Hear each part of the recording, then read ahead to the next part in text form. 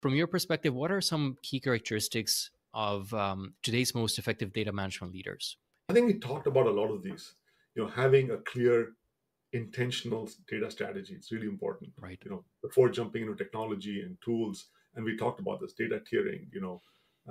Making sure that you have a clear approach to bringing compute to the data, the data federation approach, um, the intentionality of having clear metrics, KPIs that are focused on the both the use of the data, but also security and resilience of the data.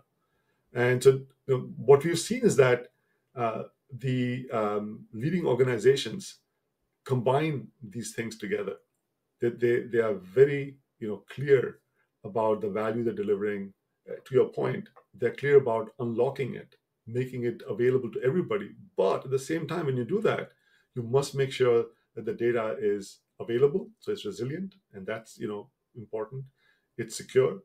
There is the ability to get at all the data, not just islands and silos, because it actually turns out that having just a partial view is worse than having no view. Right. And so this notion of federation that we talked about allows you to have an end-to-end holistic view of your entire data estate, and then building correlations, getting insight, etc.